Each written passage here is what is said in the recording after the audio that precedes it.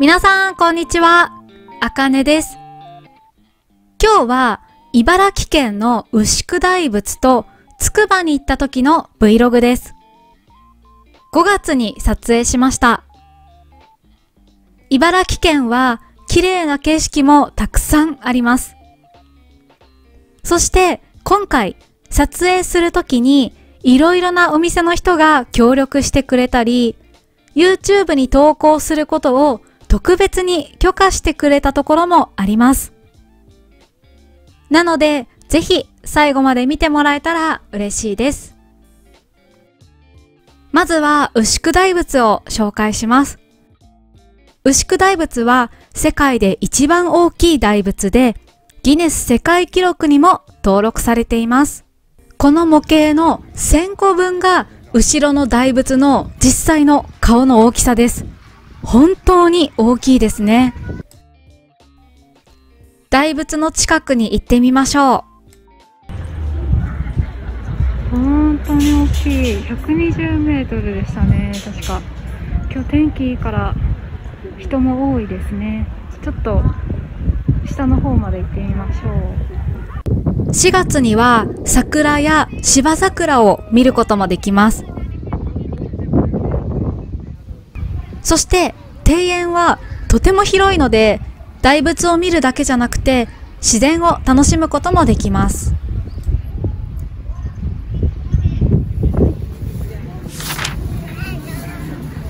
はい、これは背中の部分ですね。いやー、すごい並んでますね。80分待ちって言ってたので、ちょっと今回は中には入れませんけど、でもこれ入ってみたいですね。いつか時間があったらね。自動販売機もなんか可愛いですね。すべてのものはつながり合って生きている。毎日感謝で終わる。自動販売機の飲み物はどこにでも売ってる飲み物だと思います。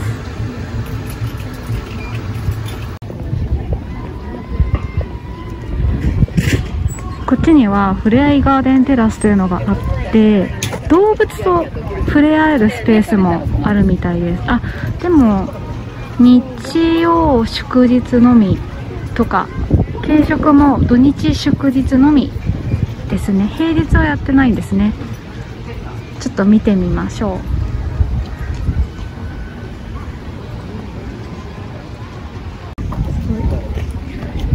う。ヤギの歯はどれでしょう。実際に見て答え合わせをしてみよう。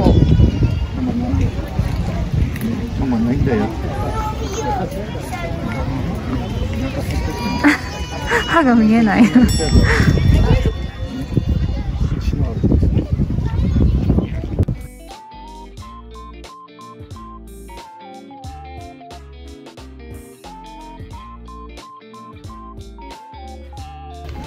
概要欄に牛久大仏のホームページを貼っておくので、茨城に行くときはぜひこの素敵な庭園がある牛久大仏に行ってみてください。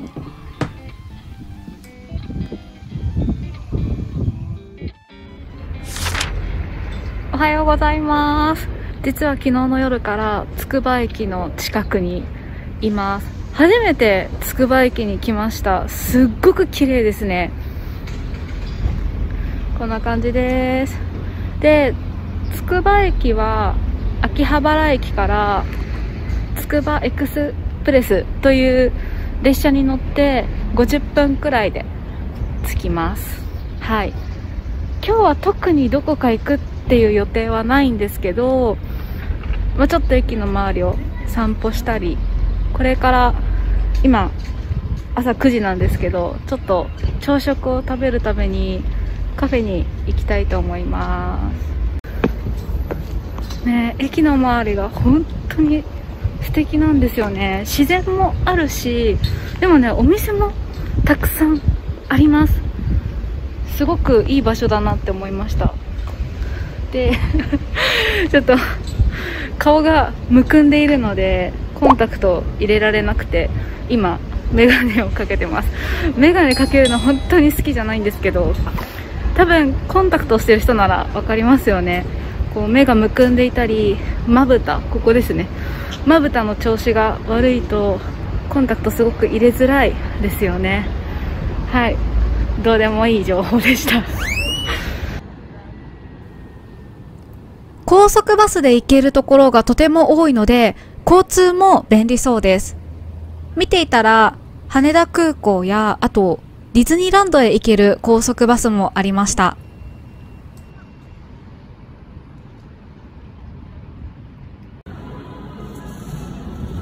茨城県発祥のサザコーヒーで朝ごはんを食べます。撮影 OK でした。しかも外国人の店員さんがいて、ちょっと日本語のこととか喋りました。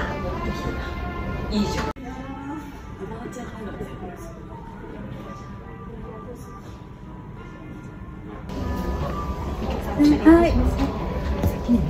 パンの方お待ちいたしました。今コーヒーをお入れしておりますので、もう少々お待ちくださいませ。ありがとうございます。ありがとうございます。ございます。すいません。本日こちらオタマットブレンドというものでエチオピアとケニアのブレンドになります。ありがとうございます。すいません。ありがとうございます。パンもコーヒーもすごく美味しかったし、お店の人が本当に親切でした。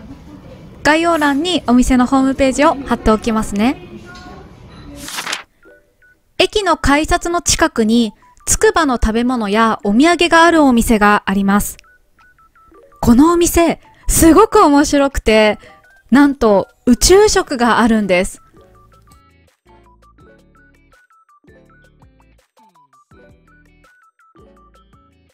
お客様に人気があるものとかありますか？よく買われるものとかって。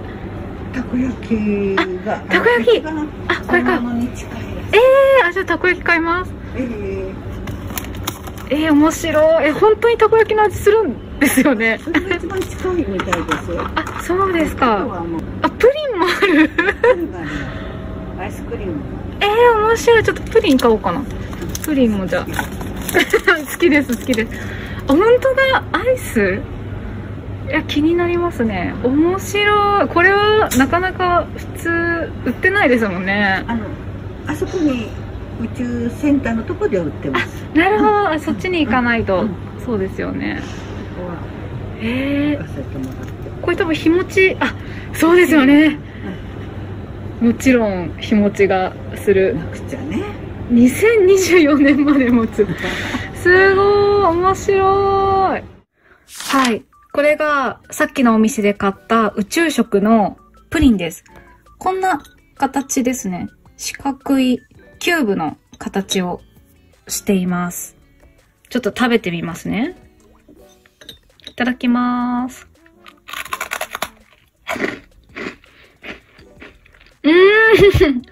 味はプリンですね。硬いけど、ちゃんとプリンの味がします。駅前にね、こんな素敵な通りがあるんですよ。いいですよね。自然に囲まれた道を歩きましょう。ちなみに、やっとコンタクトを入れることができました。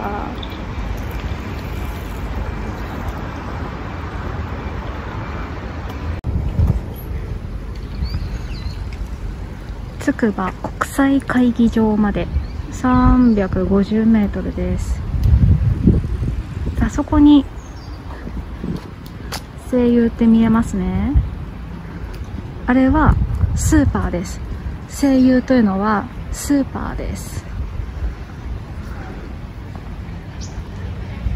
そして今私が歩いているこの道は、つくば公園通りという名前の道です。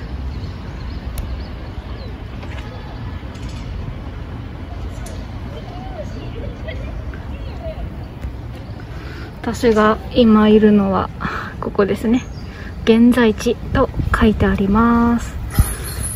この地図いいですよね。すごくわかりやすいです。横に何メートルと書いてあります。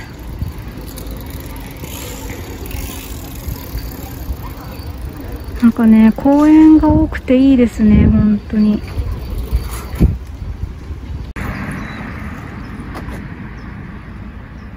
皆さん見てください。つくば市ではこのようなルールがあります。これもね、地域によって町によって違うので注意しなければいけないんですけど、上は道でタバコを吸ったら2000円ですよ。ポイ捨てっていうのは道にゴミを捨てることです。ゴミ箱じゃなくて道とか道路にゴミを捨てる。これも2000円。落書き5万円は皆さん絶対にね、やらないでくださいね。すごいね。でもこういうの大切だと思いますね。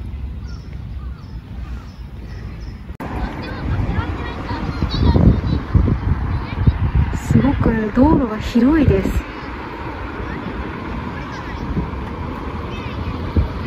なんか全体的に綺麗ですね。新しいマンションもあります。